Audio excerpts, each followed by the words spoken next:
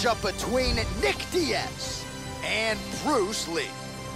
Our tale of the tape for this welterweight fight. Here we go, first round, you ready? You ready? Fighting out of the southpaw stance. Oh, he blocked that offense, Joe. Opens with the left hand and lands flush.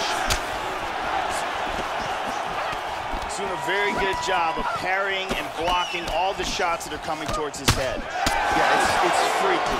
It's like he's cheating. You know, it's like he's got rocks in his gloves. And he connects with the punch there. Oh! He is clearly in big, big trouble. Back up.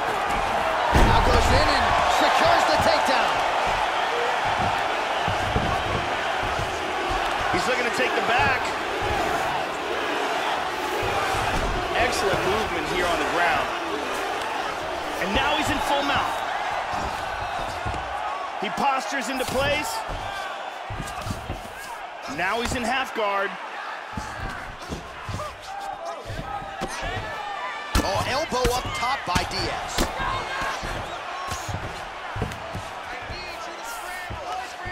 All right, well, he gets back to his feet here, Joe, but he looks like he is in a world of trouble. There he goes, turning side kick. There's a nice exchange. Oh!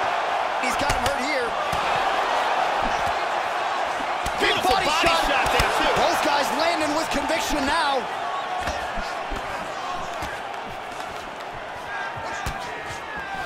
Oh, and there's a kick now to the body. That one blocked by Diaz. He's blocking almost all these shots. Oh! He's badly, badly hurt. And now he lands a combination.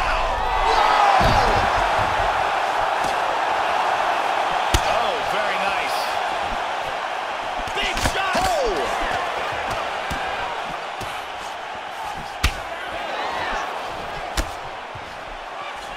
Kick to the head lands. He's stunned. He's got him hurt here.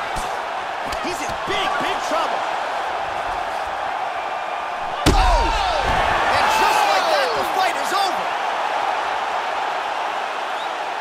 A huge kick for the knockout victory.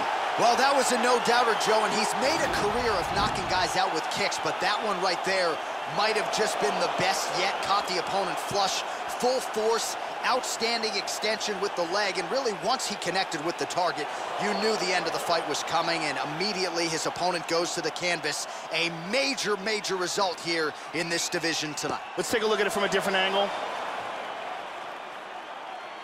Bruce Buffer